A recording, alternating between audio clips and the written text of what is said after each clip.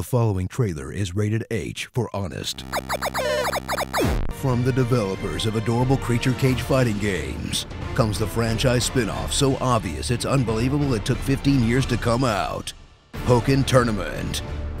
Step into the King of Pocket Fist tournament, where you'll pit your favorite childhood monsters against each other in real-time combat and become the very best like no one ever was by spamming the cheapest move you can find like it's going out of style. Get ready for the most original game in the Pokemon franchise since Pokemon Snap, as Game Freak takes half of a Naruto-style 3D arena fighter and half of a traditional 2D fighting game, adds a dash of Marvel vs. Capcom, and just kinda throws them all together, but somehow comes out with a pretty competent fighting game anyway that doesn't play anything remotely like Tekken. Prepare to battle your Pokemon in the Faron League, a region that seems to completely ignore the rules of the rest of the Pokemon universe, as you fight one Pokemon through a series of battles with other trainers also only fighting using one Pokemon, like all the bug catchers and psychic kids went and formed their own union. Dive into the colorful and extremely tiny roster of the Faron League and choose from some of your favorite monsters from all generations, such as the lovable mascot Pikachu, the original fighting Pokemon Machamp, the ferocious Charizard, a wizard fox, a laser dog, another Pikachu, and a chandelier. Really? Of all the 720 Pokemon, they picked a light fixture? What are you smoking, Nintendo?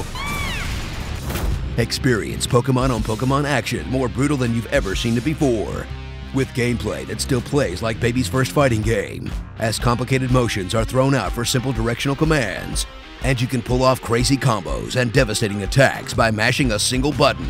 If you can see anything under the constant onslaught of particle effects, then build up your gauge and unleash support Pokemon to help you when you're in a pinch. Or don't, because they're basically useless, except for Magikarp. Magikarp is alright.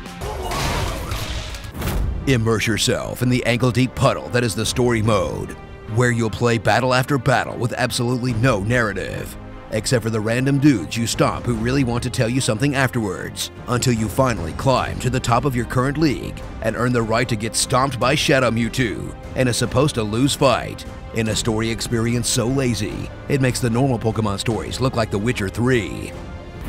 Once you've blasted through the hundreds of offline battles in the paper-thin story mode, take your game online and get immediately destroyed by everyone.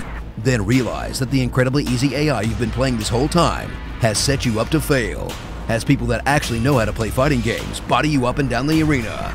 Oh man, do you really have to put my win-loss record out there like that? Even Street Fighter doesn't do that. So bust out your abridged Pokédex, synergize with your Synergy Stone, and play the Pokemon fighting game we've always deserved. Because there's no other way to find out how awesome it is to stone cold stunner someone with a Pikachu.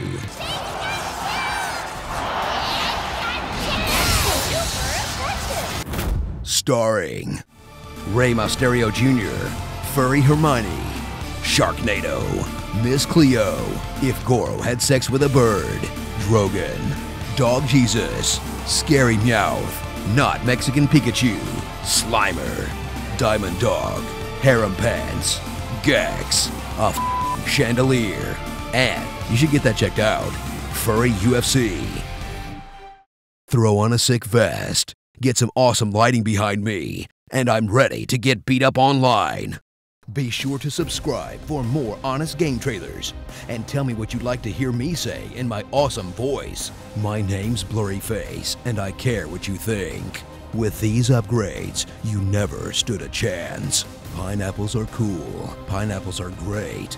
They will be the things that seal your fate. Shut up and take my money. Remember me, Eddie, when I killed your brother? I talk just like this.